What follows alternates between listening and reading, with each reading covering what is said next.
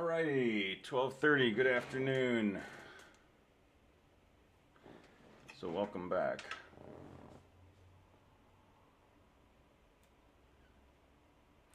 Alright, we were talking about propositional logic on Wednesday, and conditional statements, and converses, inverses, and contrapositives, and if false then anything, and truth tables, and I think we ended up somewhere around truth tables and biconditionals, and we're just going to keep building on that. So any questions before we jump into this?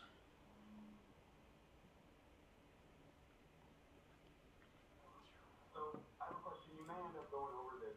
Okay. I need to go over this already, but so like I get equivalent statements, like if the truth table is the same, right? Correct. But what about for like if one thing implies the other? Can you explain that? Like. Sure. All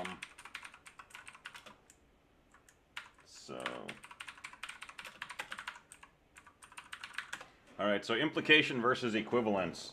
They are different things. So here's an example of implication. P arrow Q. So we think of this as saying if P,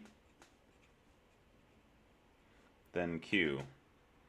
Okay, so if X is less than 5, then X squared is less than 25.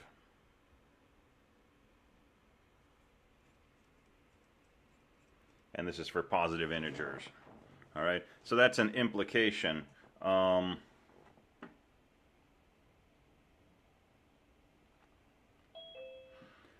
And it turns out for this particular P and this particular Q, if X squared is less than 25, then we also know that X is less than 5.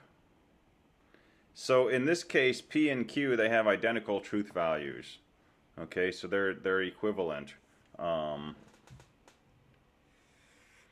here's a different pair. If X is less than 5, then X is less than 10. So this is P and this is Q. And clearly, P implies Q. But P is not equivalent to Q. Right? Because, for example, if X is 7, then Q is true, but P is false. So to say that two things are equivalent means that they have the same truth table. It means that in all cases, they're either both true or they're both false. Okay, and we also write this with a biconditional. P if and only if Q. Oh, lots of chiming going on. Someone must have mentioned the free pizza today. All right. So P if and only if Q, P is equivalent to Q, right? And when we made up the truth table for this,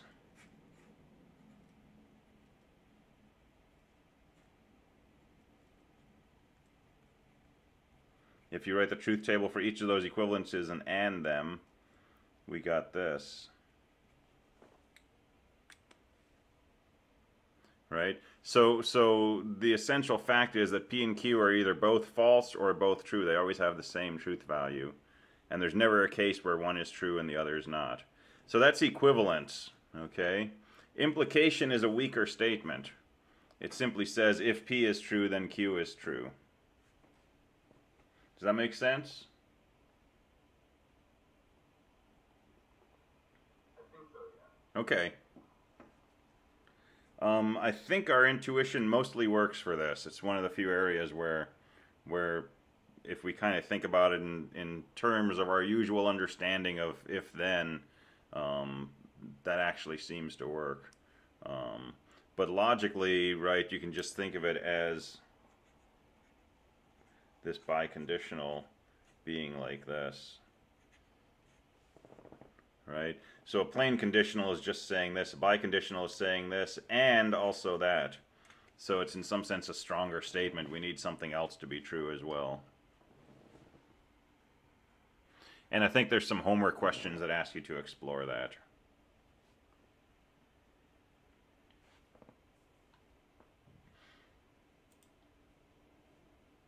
All right, other questions?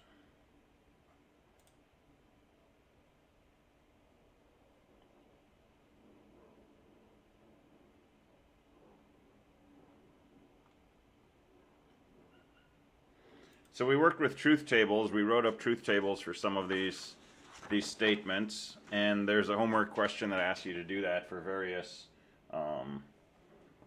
statements involving propositional variables and ands and ors and nots and things like that. So let's look at some peculiar equivalences. So given any proposition P,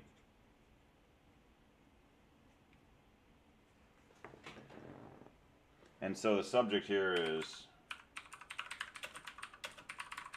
tautologies and fallacies. So given any proposition P,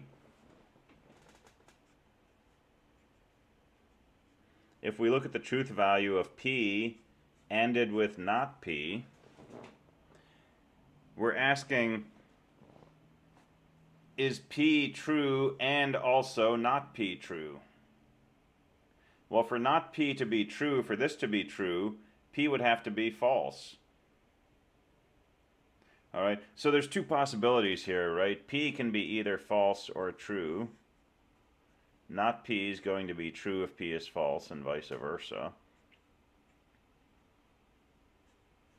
And so if we take P and we AND it with not P, this is false and true is false.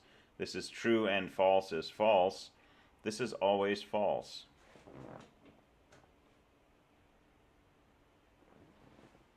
All right, so we can say that this expression is equivalent to the proposition false. Doesn't matter what the value of P is. This will always evaluate to the same thing as this, which is false.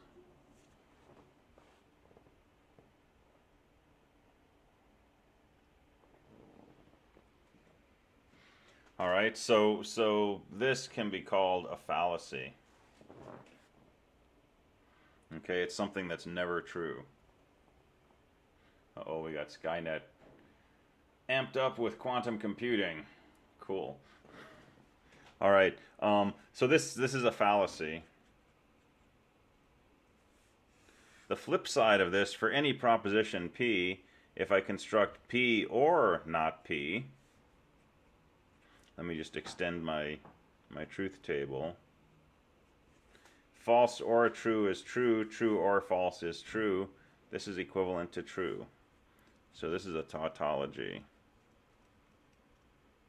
It's a statement that's logically equivalent to true.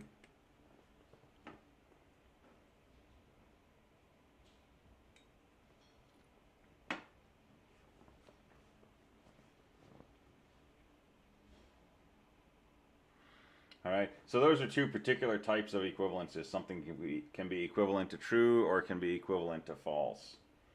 Okay, it's equivalent to true, it's a tautology. If it's equivalent to false, it's a fallacy, or sometimes we'll say it's a contradiction.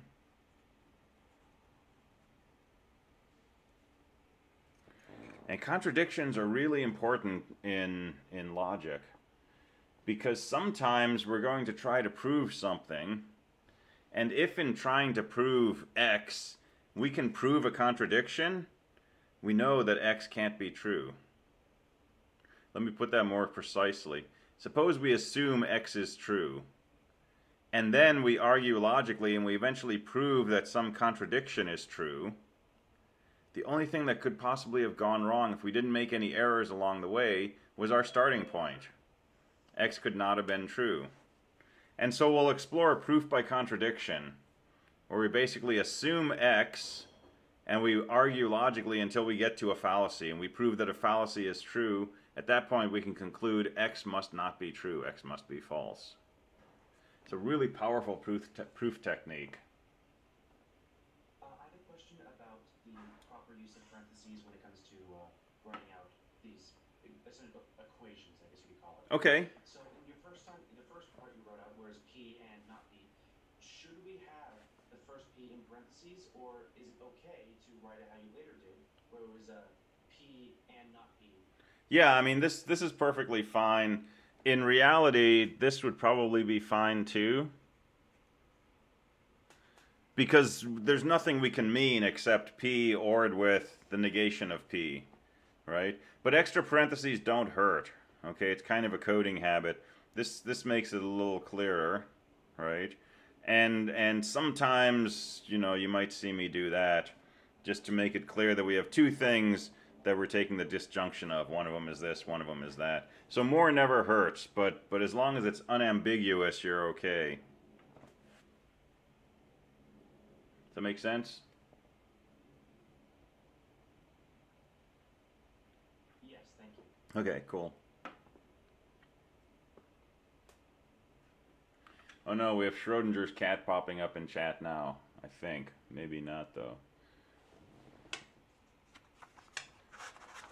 We can talk about Schrodinger's cat sometime. I have a lot of things I like to say about that. All right, so tautologies and fallacies and logical equivalences. So we can show logical equivalency by using a truth table, right? If you have two expressions, you want to show they're equivalent, write out the truth tables. If they're the same in every possible combination of the input values, then they're logically equivalent.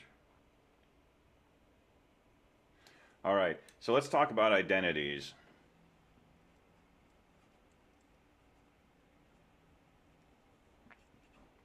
And here you're going to want to use your textbook. Page 58 has all of these things written out, the laws of logic. So there's these basic logic laws, commutative, associative, distributive, identity, and so on and so forth. So these are good to know, right? These are good to write down because it will force you to, you know, add them to your muscle memory and put them on part of a page of notes. We're going to use these a lot, okay? And some of these are fairly obvious. For example, commutative laws, we sort of think of the universe as being commutative anyway. So the commutative law usually isn't too startling.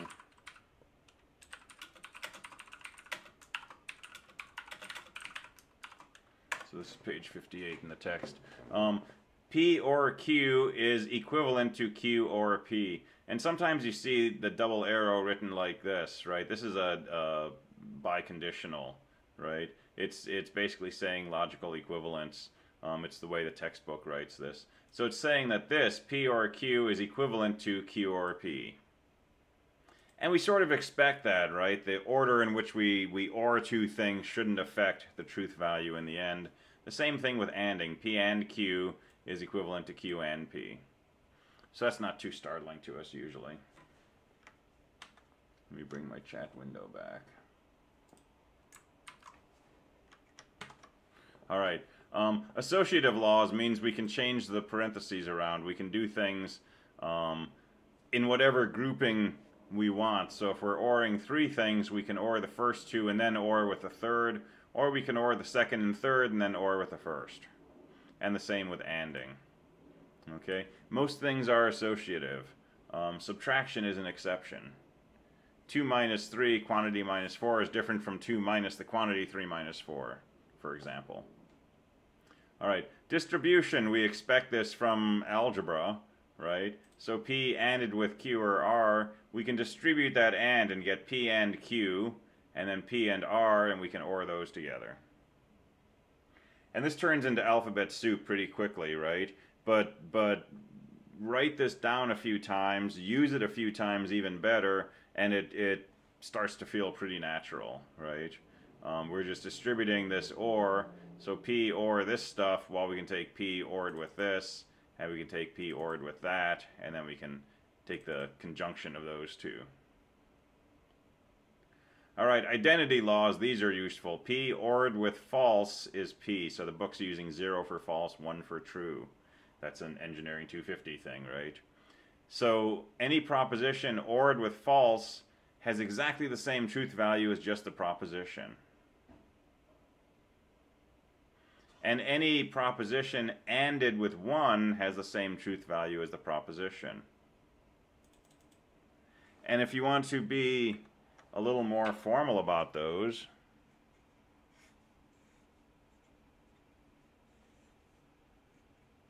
right? Any proposition P is either false or true. False ORed with false is false. True ORed with false is true. And so this and this have exactly the same truth values. false ANDed with true is false, true ANDed with true is true. And so this and this also have the exact same truth value, so those are logically equivalent.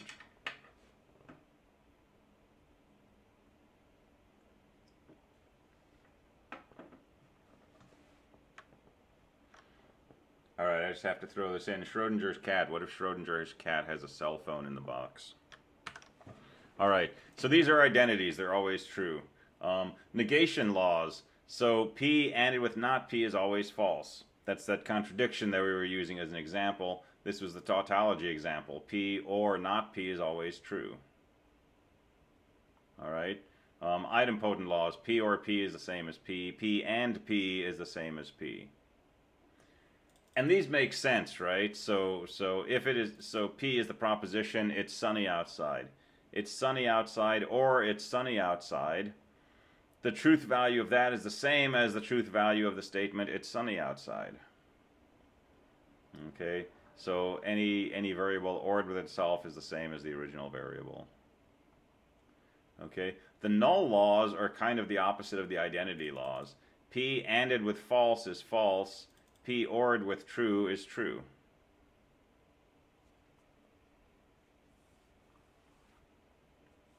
All right, and then absorption is a little strange. P ANDed with P or Q is the same as P. And we can show this using a truth table, but we can also think about this logically. What is this statement over here saying? Well, let's just think about it. There's two possibilities. P can be true or false. If P is false, then this conjunction cannot possibly be true, because we're taking false and we're ANDed with something. Doesn't matter what the value of this is. If P is false, this whole thing is false. On the other hand, if P is true, well, this side of the conjunction is true, and true ORed with anything will be true, so this side of the conjunction is true. So we're taking the conjunction of two true things, that's going to be true. So if P is true, all of this is true. If P is false, all of this is false. So this is logically equivalent to P. And the cool thing about this is Q does not matter. Q could be my dog knows how to speak Italian, right? Doesn't matter if that's true or false. This proposition over here is logically equivalent to that proposition. And same thing over here. This is the dual P ORed with P and Q is equivalent to P. So sometimes we're trying to show equivalence. We can break something into this form, and we don't know a whole lot about Q. We can toss it out. It turns out it's a red herring.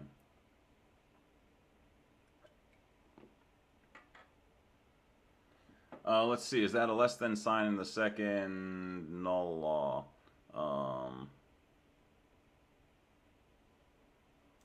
That's a typo. All right, that less than sign should not be there. I never noticed that before.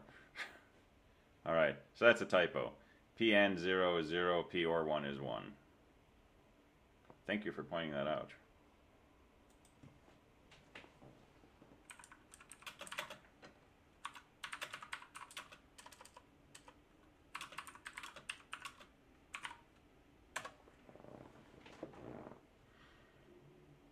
All right, and De Morgan's law we know and love, right? That's good old engineering 250 and other stuff. So the negation of P or Q is the AND of the negation of P and Q. And those are logically equivalent, and here's the dual. And then double negation or involution, so not P is the same as P. All right, so that's a good set of logical identities. And we can use those to simplify expressions and change things from one form to another. So let's look at an example of using these identities.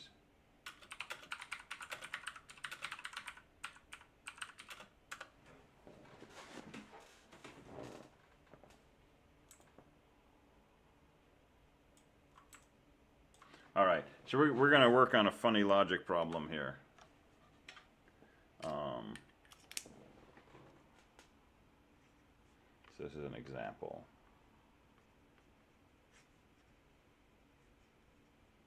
So let's show that the negation of, I'm going to put in lots of parentheses here, P or not P, and Q is logically equivalent to not P and not Q.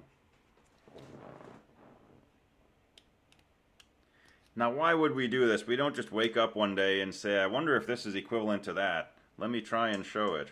Okay? What we're doing is, presumably, we're working on some kind of logic problem, and we've replaced, you know, certain things, certain statements with these propositional variables. And we're trying to show, you know, if porcupines are not allergic to raisins, then I can solve the energy crisis. Okay?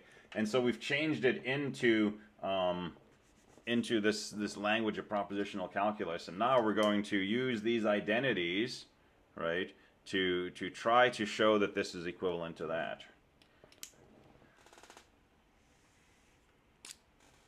All right, so I'm going to bring up for the first time, but definitely not the last time, an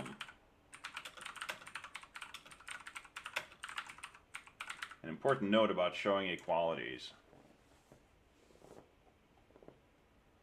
So it's very tempting when we're looking at a problem like this to start doing things to this and start doing other things to that and eventually come up with two things that are clearly equal to each other.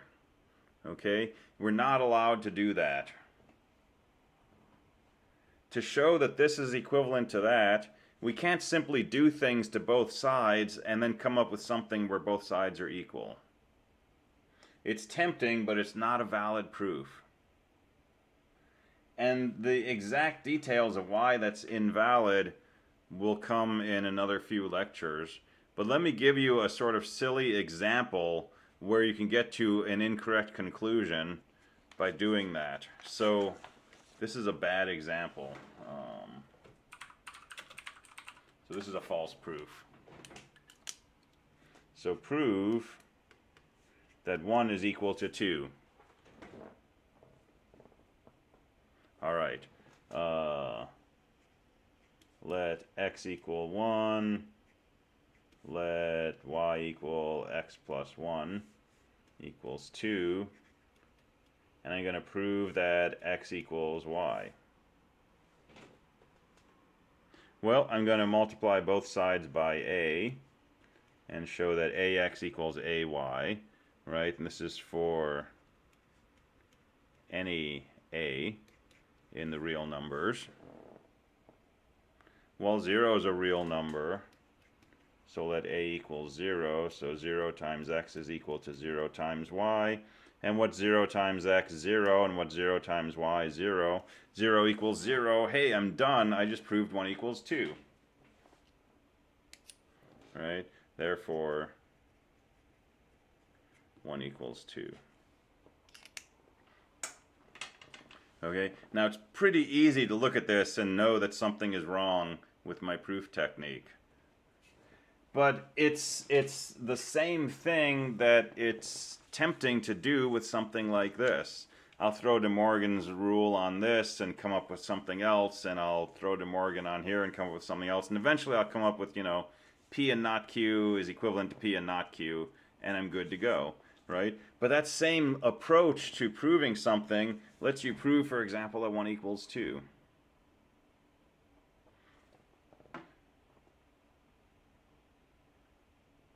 I don't know if that would make our life easier or more difficult. I guess it would be easier because we could all drop out of math class. But it would make building bridges harder.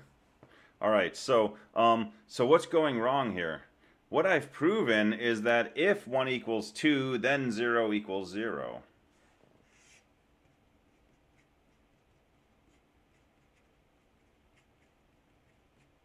Right? I started off by saying, let's suppose that 1 equals 2, and I did valid mathematical logical things, and eventually I got down here. I proved that if 1 equals 2, then 0 equals 0. And that is a correct statement. If 1 equals 2, then I could multiply both sides by 0, and that would force me to conclude 0 equals 0.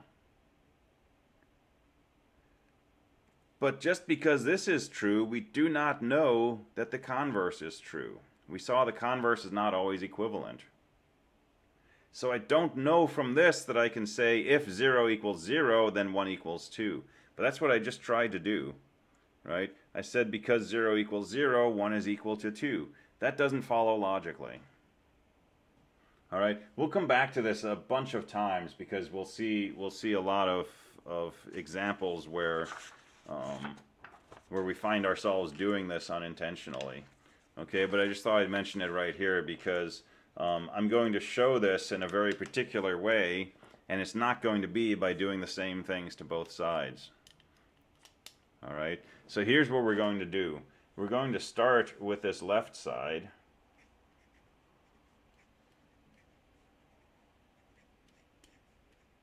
And using my laws of logic, these things, I'm going to show that this is equivalent to something else.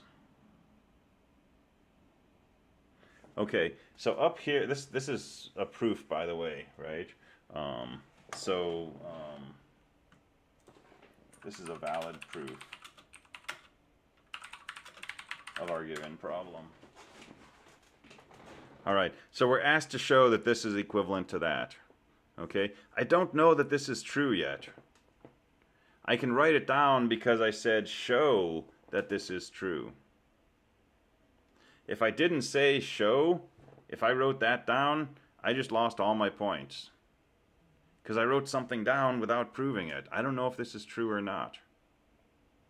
So if you're asked to prove that this is equivalent to that, you're allowed to write down prove that this is equivalent to that. We could also make a proposition. Let X be the proposition that this is equivalent to that. That's okay. But I cannot simply write down this is equivalent to that unless I've proven it. All right, so I got to write this down because I said show that. Everything that I write has either got to be assume or let's show that this is true, or it's got to be something that's absolutely true.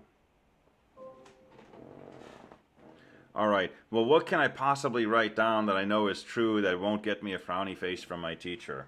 I know that this can be written as other things using perhaps these laws of logic.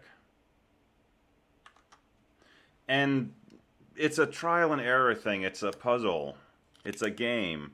You look at this and you look at the things that you can do to turn one thing into something equivalent, and you say, do any of these apply? Well, if I had like a negation and a negation, right, I could get rid of both of those. I could say that that's equivalent to this. All right, so given the laws of logic, right, what could I maybe do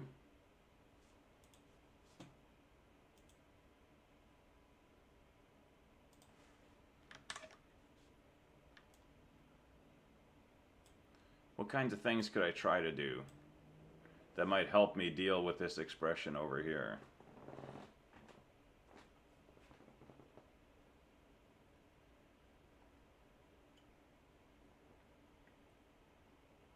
So we could try distribution.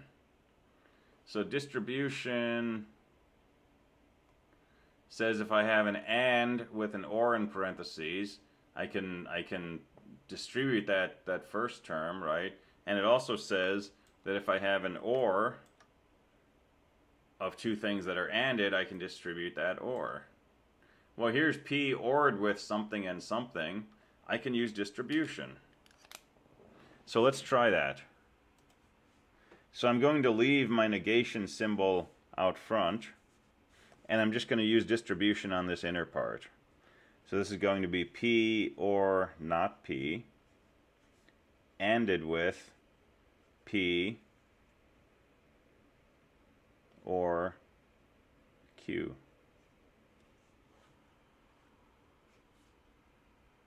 So P anded with this stuff is the same as P ORed with this stuff is the same as P ORed with the first term, anded with P ORed with the second term. And my reason for this is distribution.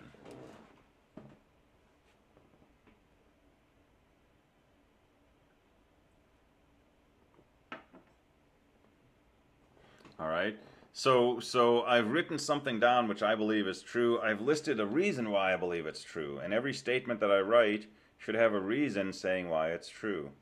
So your goal in writing a proof is that when you're done, you should be able to hand this proof to somebody who understands propositional logic, and they can go through and nod their head, and they'll reach the same conclusion that you reached.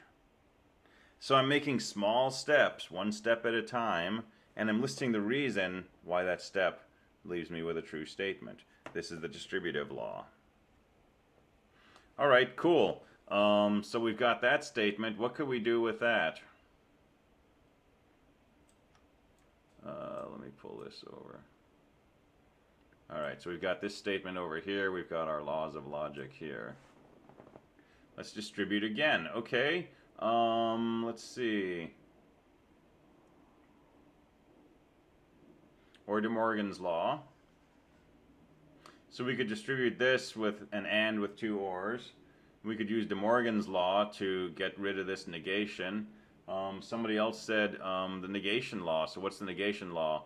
P or not P is equivalent to 1, to true. Well, we've got a P or not P sitting inside here.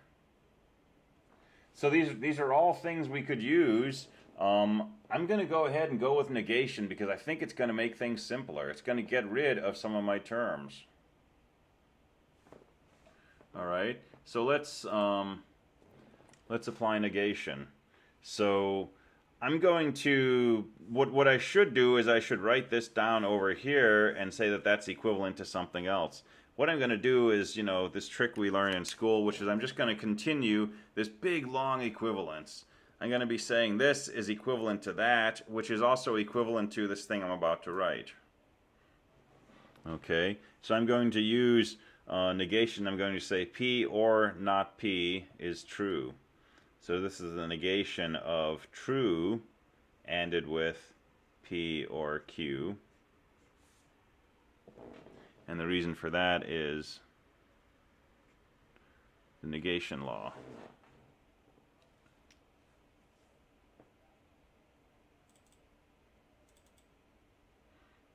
All right, so we've got T ANDed with P or Q. What can we do with that? Identity law, I like it. Identity law says P ANDed with 1 is equal to P.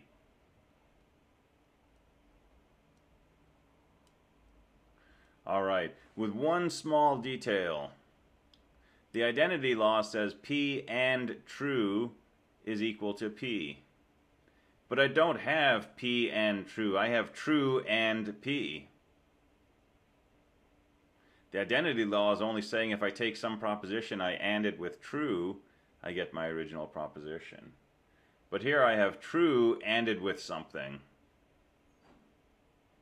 So technically, we need to use the commutative law.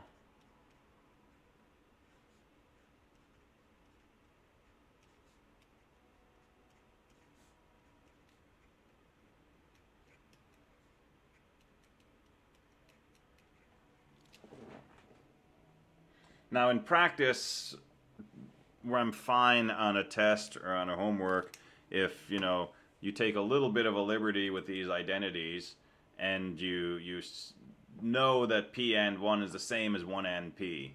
But I'm putting it down here as a separate step just to make it clear everything that's going on here. Right? Technically, before I can use this identity law, I need to use commutivity to change this into the same form. All right, and we're thinking court of law here. We're thinking we're going in front of a skeptic who doesn't believe that this is equivalent to that, and we're trying to convince them. So we want to do everything completely and rigorously.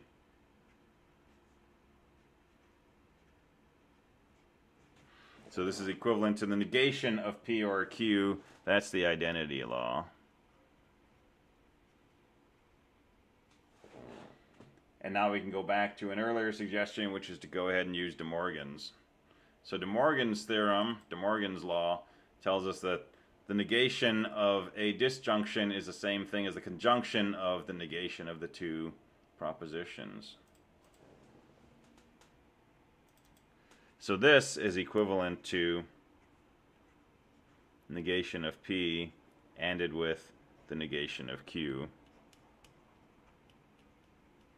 That's De Morgan.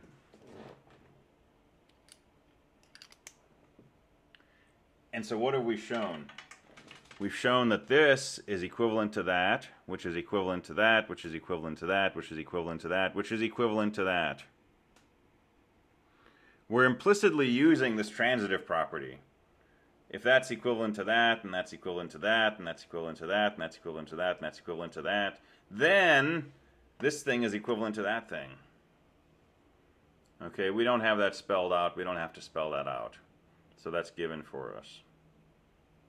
So from all of this, we can conclude this is equivalent to that. That's a little different from distribution. That's really transitivity of the equivalence relation. But it feels kind of similar to distribution in some way.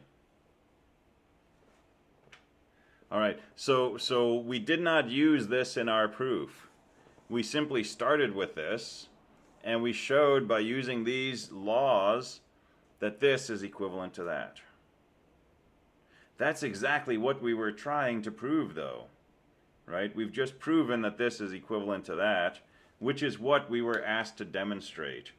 So we can write QED, which is Latin for which is what we were asked to demonstrate, or what we sought to demonstrate. So that's the conclusion of our proof. And it's very rigorous, and it's very watertight. And if you take this to someone who understands these laws of logic and logical reasoning, they will reach the same conclusion you did. Oh, okay, this is a true statement. That is equivalent to that. QED is Latin for, my Latin is like decades old, but which is what was to be demonstrated. Or quite easily done if you're a math geek.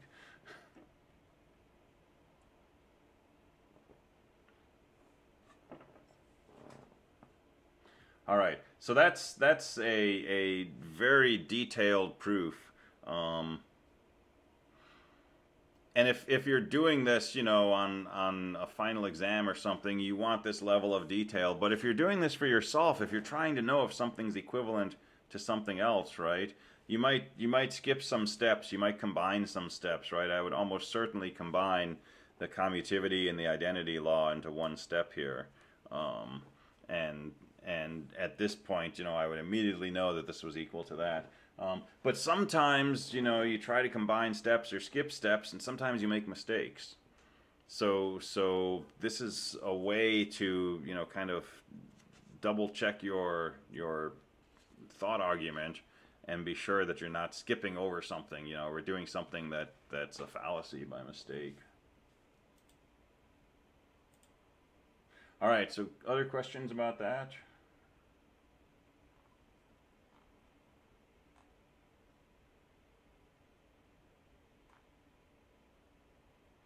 All right, the other thing to note is that there's other ways we could have done this, right?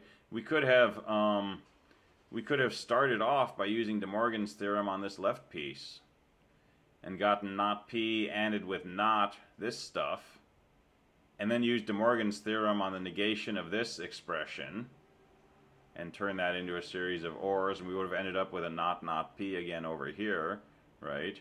And presumably eventually gotten it down to this expression again. And in general, you know, there's more than one way to do these proofs, and there's some things we could do that make things worse, right? There's some turns we might make that actually end up giving us a more complex expression. But in general, we're trying to simplify and get down to an expression that can be turned into the thing we're trying to show equivalence to. But that's not a precise algorithm, right? There's not a set of steps we follow, and at the end of that process, we've got our answer, okay? And so this is a little bit like when you take physics, right? You can understand physics, mechanics, one equation, F equals ma. That's it. That's like, you know, the bulk of physics. But knowing F equals ma doesn't tell you what to do when you got the dang cylinder rolling down the inclined plane with this degree of friction. You've got a bird sitting at the bottom singing, right? It's being able to take what you know and apply it to the particular situation. And that's what's going on with these proofs. There's no algorithm I can give you which says, first do this, then do that. It's really, look at what you have, look at the laws that you can work with, and see if there's something you can do that feels like it might make progress. And the more you do this, the better you get at it, just like physics. Right? The first few problems that I tried to solve in physics, no idea what to do. I understood the lectures. I'd go to the TA and they'd work the problems out for me. It made perfect sense. But when I would sit down with a problem, I had no idea how to proceed because I was looking for a set of steps, and there was no set of steps. It's really taking what you know and seeing what applies and in what way, and trying to change the problem around into something that you do know how to do. And that's kind of the nature of programming, right? We want to write a program to, I don't know, take the list of students and build a spreadsheet that has some information in it combined with some other information. And I don't know how to do that, I don't have some algorithm taped to my wall which says, first type integer I, semicolon. You got to mess around with it.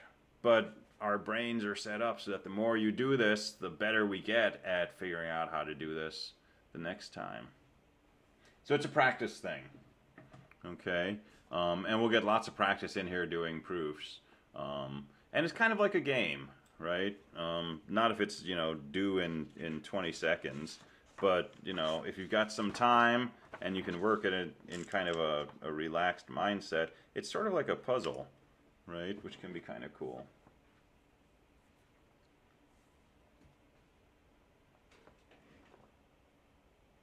All right, so let's leave that for a little while, and let's talk about something new. So the subject here is quantifiers.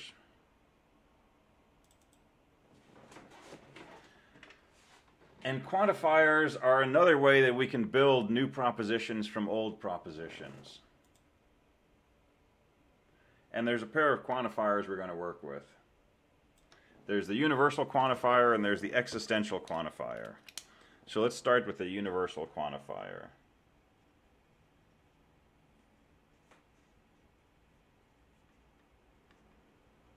So the universal quantifier is written as an upside down A.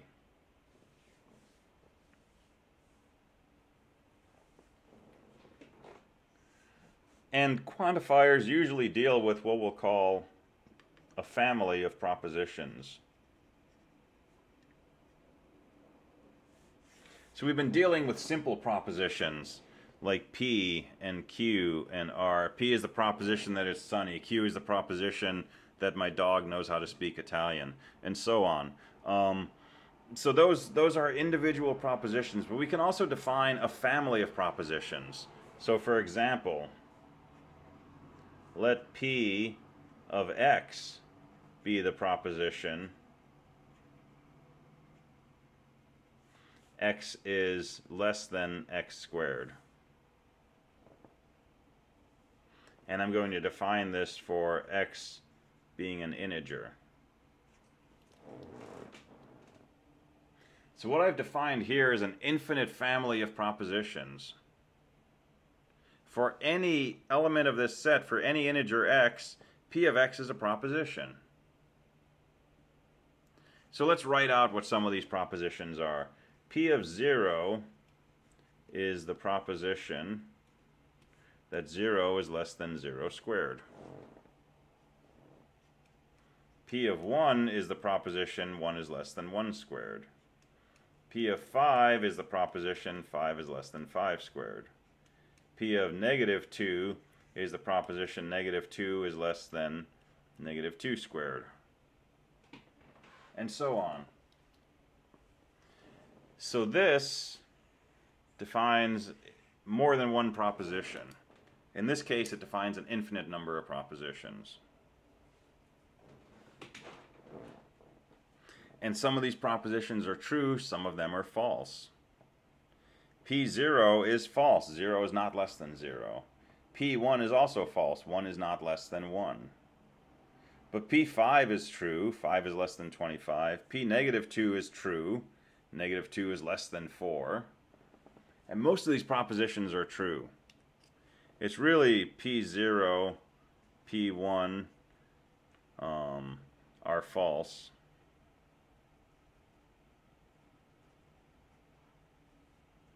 P of negative 1 is the proposition negative 1 is less than negative 1 squared. Well, that's actually true. Negative 1 is smaller than 1. So most of these are true. 0 and 1 are false. All right, so quantifiers, we're going to be talking about families of propositions. So when I say P of x, P parentheses x, where x is an integer, for example, think infinite family of propositions. Okay, P0, P1, P2, P negative 5, P17, each of those is a proposition. All right, so what do we do with quantifiers? We can say something like this. For all x contained in Z, P of x. So this reads, for all x in Z, P of x is true.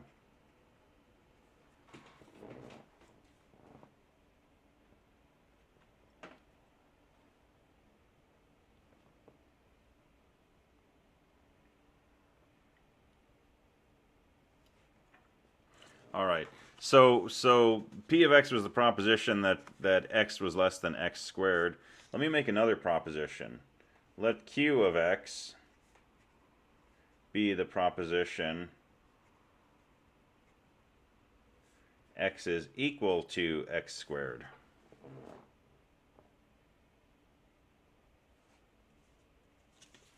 Okay, this is the proposition that for all x in Z, P of x is true. It's a proposition. It's a declarative statement with a truth value. For all x in Z, P of x is true. We could spell this out. For all x in Z, x is less than x squared. That's what this proposition says. It turns out to be a false proposition, because for x equals 0 or x equals 1, this is not true. But this is still a proposition. All right, here's another proposition. For all x in Z, P of x or Q of x. I'm going to put these in parentheses just to make it clearer. So, right, P of x is the proposition x is less than x squared. Q of x is the proposition x is equal to x squared. Well, it turns out for all integers x, either x is less than x squared or x is equal to x squared. Right, in particular 0, 1, and minus 1. So this is a true proposition.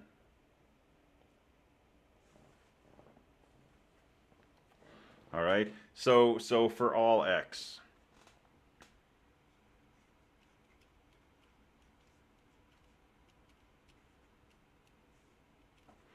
And we really need to be clear when we use this universal quantifier what the set of possible values are. If I just say for all x, real numbers, positive integers, integers from the set 4, 5, 6, right? The value of this is going to change depending on what the possible values of x are. So when we're talking about for all x, we've absolutely got to know what does that encompass. What's the full range of all the possible x's? All right, so that's the universal quantifier. The other one we're going to work with is the existential quantifier. So that's a backwards E, and that reads as there exists an x.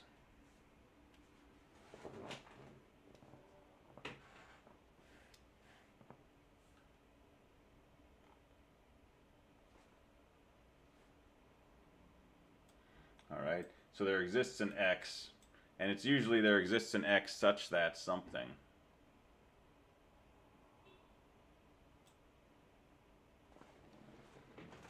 So let's use the same family of propositions. P of x is the proposition x is less than x squared.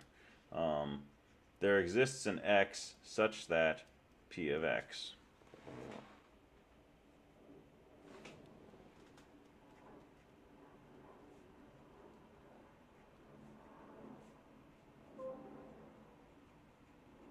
Such that x is less than x squared. And again, we've got to be clear what the universe is here. So I would more formally write this: there exists an x in Z such that P of x. And that's absolutely a true proposition. There does exist an x in Z such that x is less than x squared. For example, 10. 10 is less than 10 squared. All right, so that's the existential quantifier.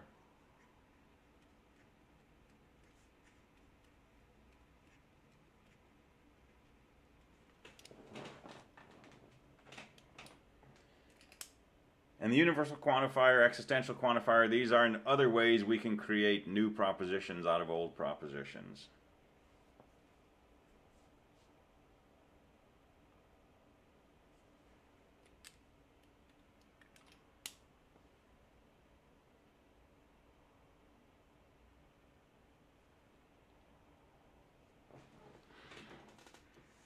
All right, so let's look at some examples.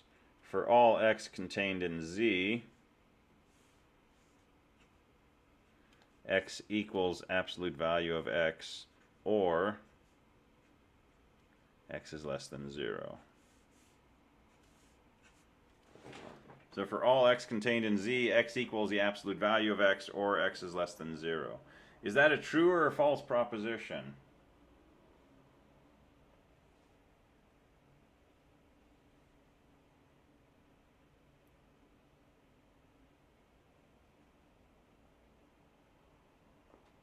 Got 1 vote. 2 votes. Give me 1 more vote and we'll call it a law. Okay, there we go. Votes coming in. True. Yeah, this is absolutely true. That's the nature of an absolute value, right? If x is negative, then this whole disjunction is true. If x is bigger than or equal to 0, we know that the absolute value of x is just x. So this is true for all x.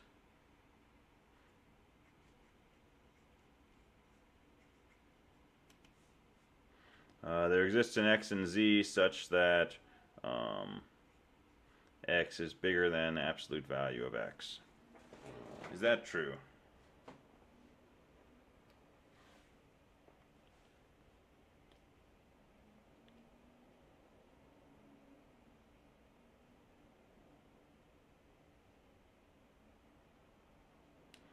Right, that turns out to be false.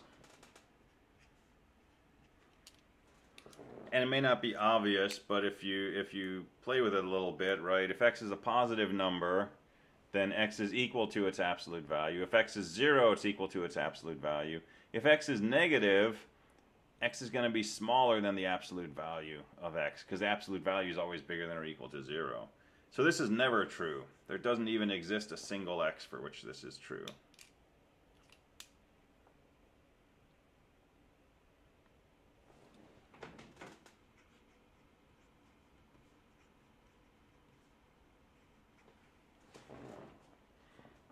There exists an x such that x squared equals 5. We have no way to answer that unless we know what the possible values of x are. So if I say there exists an x in the set of integers, this is false. If I say there exists an x in the set of real numbers, this is true. Square root of 5.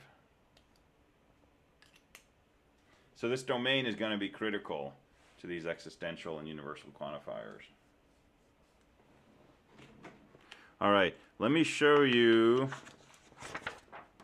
a really, really powerful example of this that we'll spend about a week on, probably a couple of weeks from now.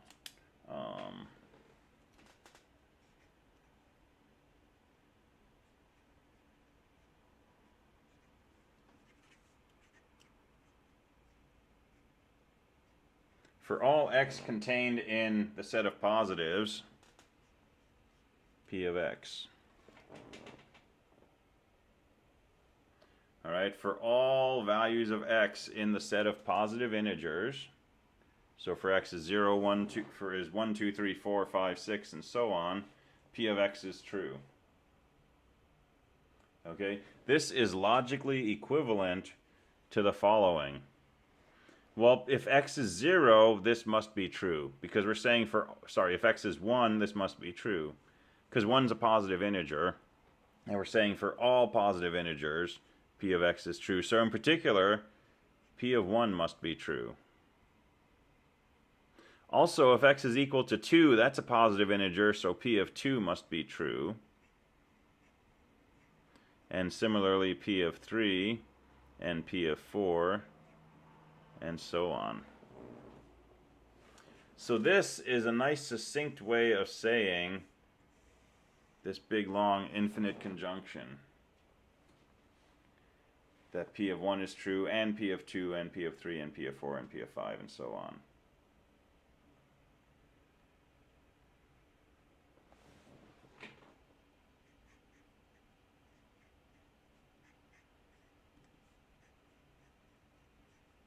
Alright, there exists an x in the set of positive integers such that p of x is true.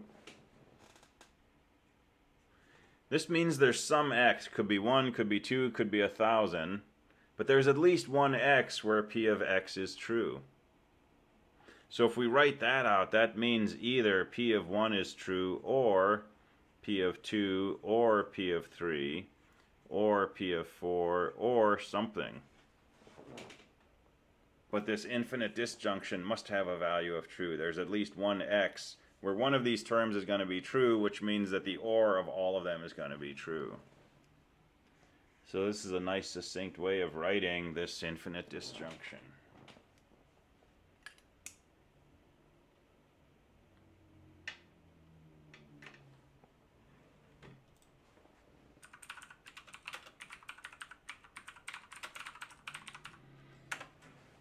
So that's a hint of what we're going to call mathematical induction. And that's something we'll probably get to in about 2 weeks. It's a really powerful proof technique. And it's going to basically use this kind of equivalence. Alright, so that's a preview of coming attractions. Alright, let's look at some other equivalences.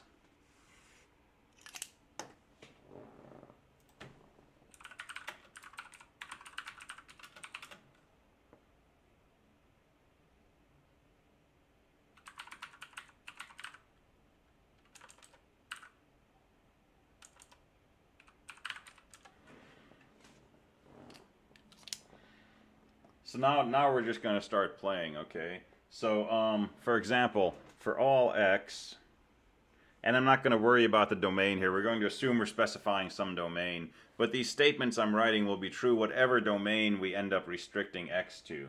So for all x, p of x and q of x,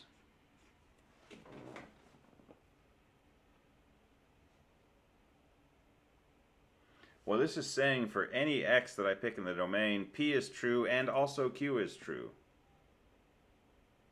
So if I'm working over integers and I set x equal to 23, this says p of 23 is true and also q of 23 is true.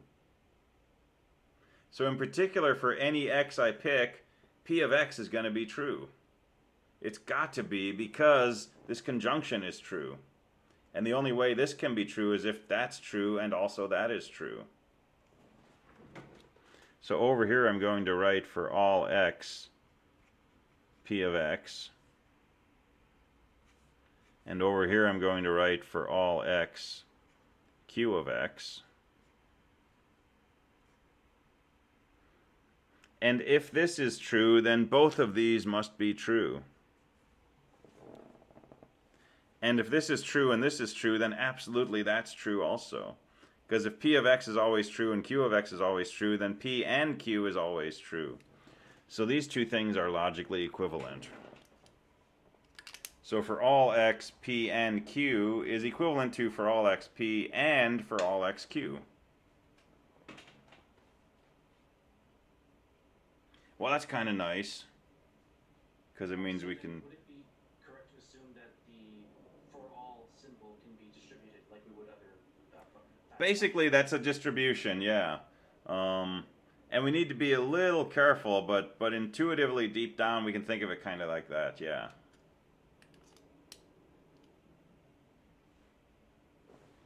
All right, let's try the other quantifier.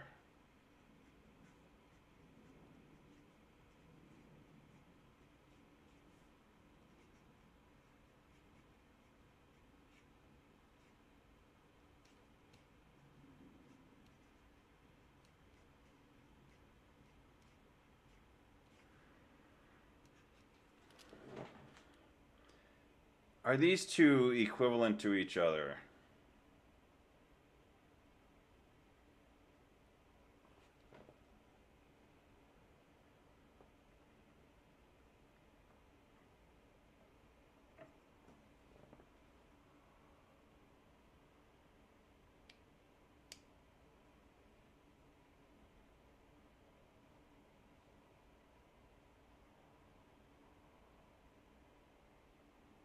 So it turns out these are not equivalent. Yeah, we got some falses up there. Right? This is not something that distributes. So let's look at an example of this. So let P of x be the proposition x is bigger than 0. Let Q of x be the proposition x is less than 0. Does there exist an x such that x is bigger than 0? Yes. Does there exist an x such that x is less than 0? Yes. So the conjunction here is true. But does there exist an x such that x is bigger than 0 and x is less than 0? No. So this side is false. So these two things are not logically equivalent to each other.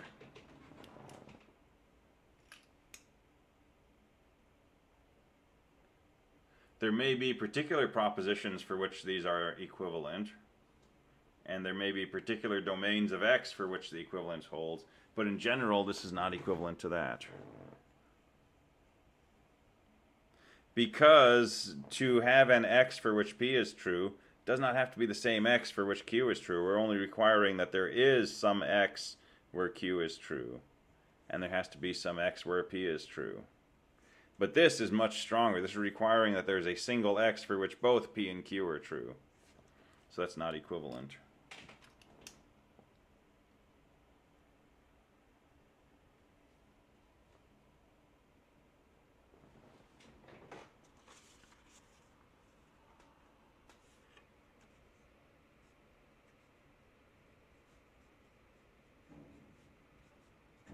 I'm going to loosen my parentheses a little bit because I think we know what we mean. How about this? There exists an x such that p of x, or there exists an x such that q of x. That's an x. There exists an x such that p of x, or there exists an x such that q of x. And over here, let's do there exists an x such that p of x, or q of x.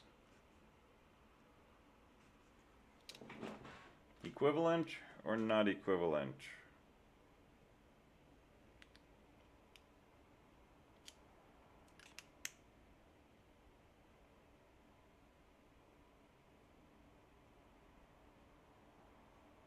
Definitely equivalent.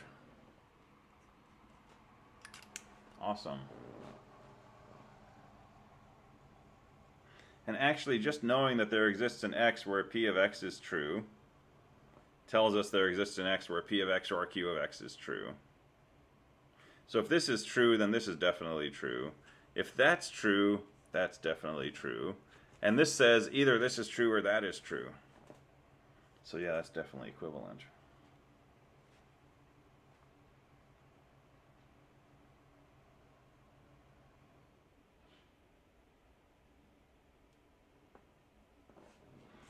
All right, let's play with some other variations on this.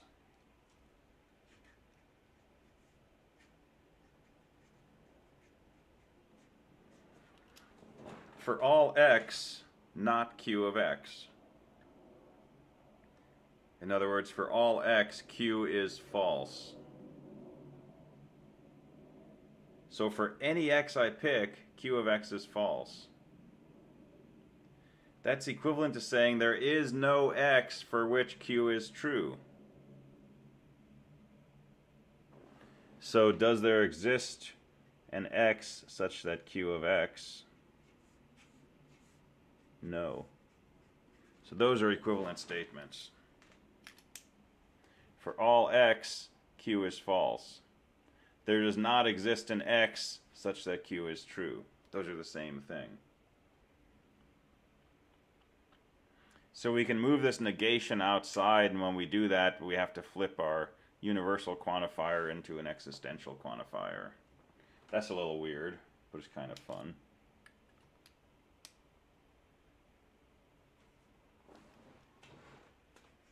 There exists an x such that not q of x. This says there's at least one x for which q is false.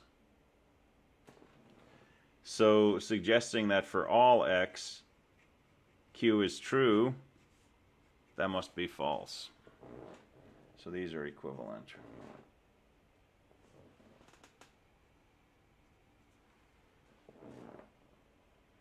So there is at least one x for which q is false. This says for all x, q is true, and we just said that's not the case. There's at least one x for which q is false. So this statement is false. That's equivalent to that.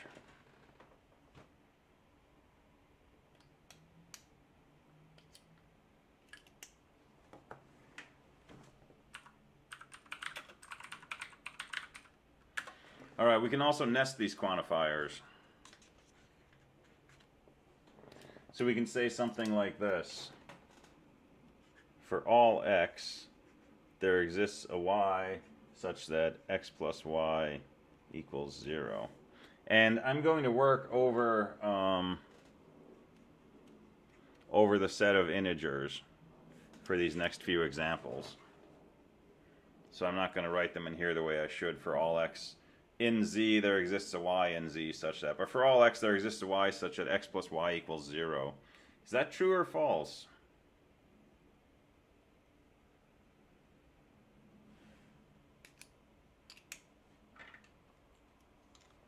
And it can help to add parentheses, maybe.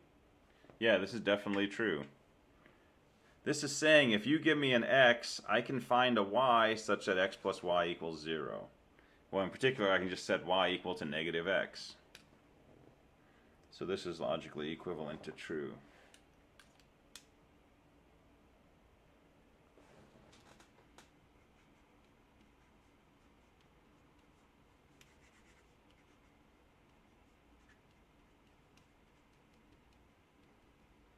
All right, there exists a y such that for all x, x plus y is equal to 0. Is that true or false?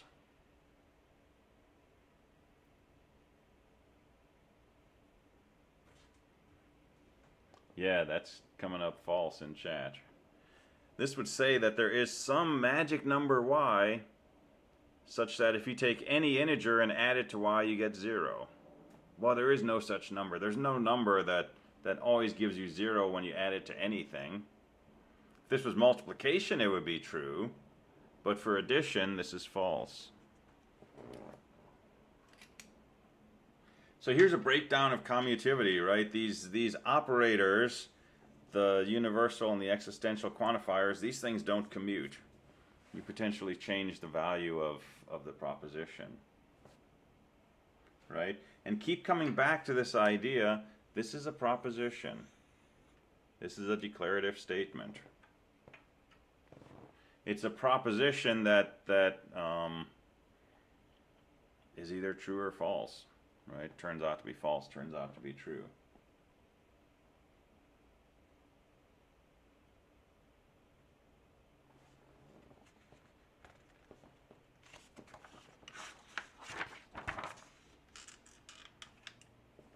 All right, is this making sense? There's no one punchline here, right? It's really just sort of working with these definitions and getting familiar with them. And also the idea that, you know, some of this stuff is not intuitive. Some of it we have to really kind of work with the definitions.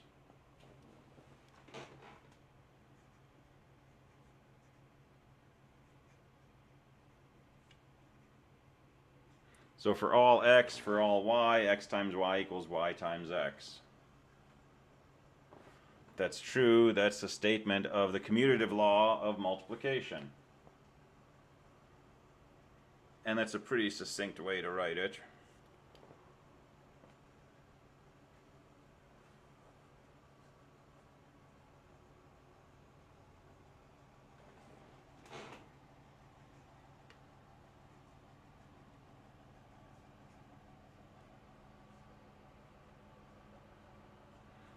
There exists an x and there exists a y such that x is equal to y plus 1. Well, yeah, that's totally true. I could let x equal 1 and y equal 0.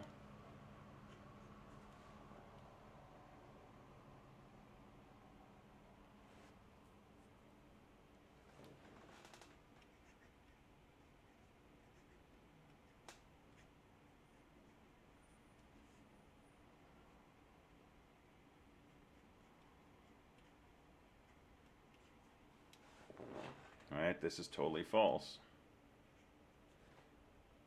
There's no x and y such that x plus y equals x plus y plus 5.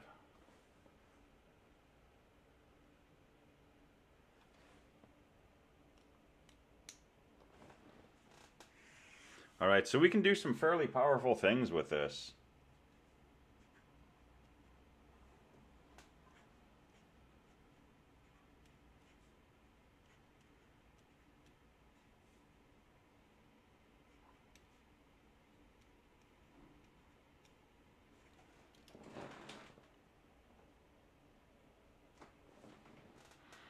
Alright, this is a true proposition. And it succinctly says the product of two positive numbers is positive.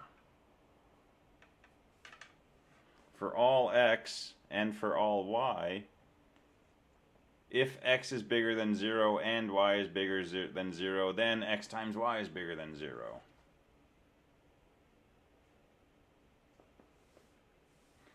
So when you try to work through these things, sometimes it's useful to break it down into pieces. So I can throw some big parentheses around here and say for all y, this proposition is true. Okay, I'm going to call this thing P of x. So P of x is the proposition for all y if x is bigger than 0 and y is bigger than 0, then x times y is bigger than 0. Okay, this is a family of propositions. Again, I'm assuming we're working over the integers or something. This is a family of propositions. P of 0 is a proposition that for all y, if 0 is bigger than 0 and y is bigger than 0, then 0 times y is bigger than 0. P of 5 is the proposition that for all y, if 5 is bigger than 0 and y is bigger than 0, then 5 times y is bigger than 0. Alright, for any x, I get another proposition. This is the proposition that for all x, P of x is true. And let's just think about that. Let's think about P of negative 1. P of negative 1 is the proposition that for all y, if negative 1 is bigger than 0 and y is bigger than 0, then negative 1 times y is bigger than 0. Well, is this a true proposition or not? I've claimed that for all x, P of x is true. Is this a true proposition for all y? And it turns out this is true. And I'll tell you why.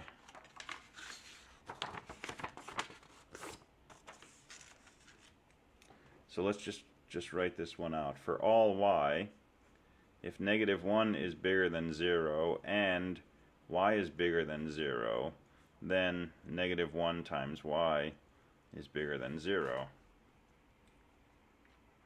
The reason this is a true proposition, right, I'm claiming this is true for all y.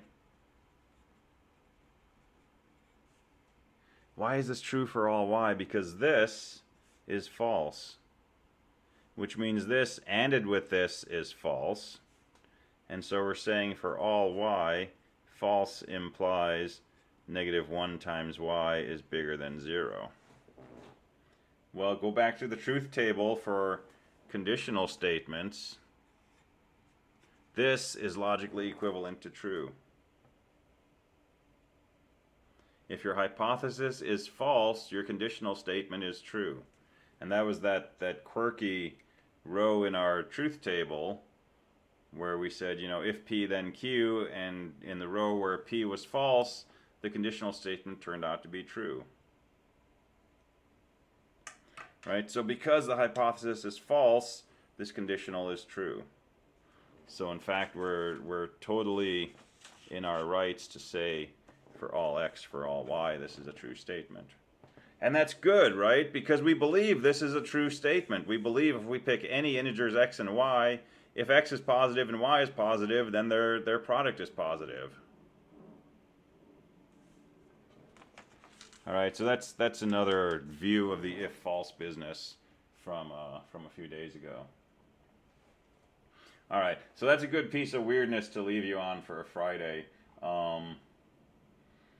Monday, we're going to go on to the next page of the text, which is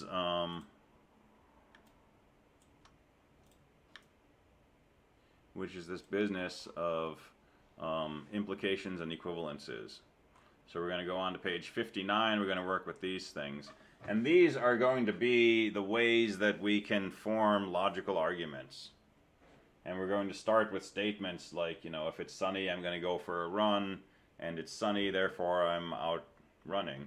And we'll see how to do these proofs. So this will be the sort of most formal section of our discussion on proofs. And we'll do this for a good chunk of next week.